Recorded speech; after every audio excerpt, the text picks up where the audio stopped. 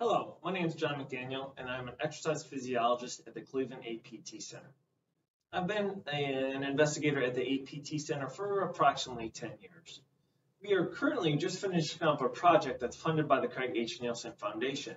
The goal of this project is to take these modified Catrike bikes that we've worked on over the past 5 years and distribute them to other laboratories or rehab centers across the United States. So this particular project will allow us to deliver this bike to my lab at Kent State University, where we will continue to allow members from the community come in and ride these bikes. We will deliver one to Buckeye Wellness, which is a specialty rehab center just outside of Cleveland, Ohio.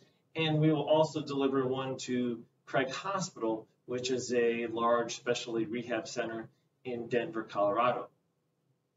Something that motivates me to continue to do research is just the ability to learn new things, whether it's new research methods, whether it's new aspects of physiology that I didn't understand, or whether it's new design innovation. And not only is it learning new things, but what also motivates me is seeing these things translate to outside of the laboratory setting or the research setting. And this is a prime example in which we're taking this bike that we've worked on, and now we're able to distribute it to other centers around the United States. In addition to being an investigator at the APT Center, I am an associate professor at Kent State University in the exercise science program, where I teach classes and I mentor undergraduate and graduate students in exercise physiology.